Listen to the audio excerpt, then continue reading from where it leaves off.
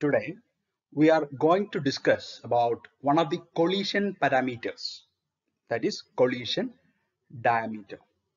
What is collision diameter? According to kinetic molecular theory of gases, the gas molecules are always in random motion.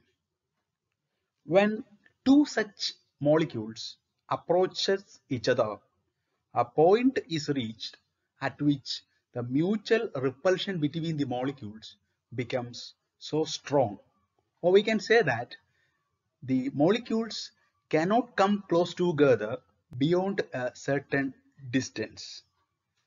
The distance between the centers of two molecules at the point of their closest approach is known as collision diameter. It is designated by sigma.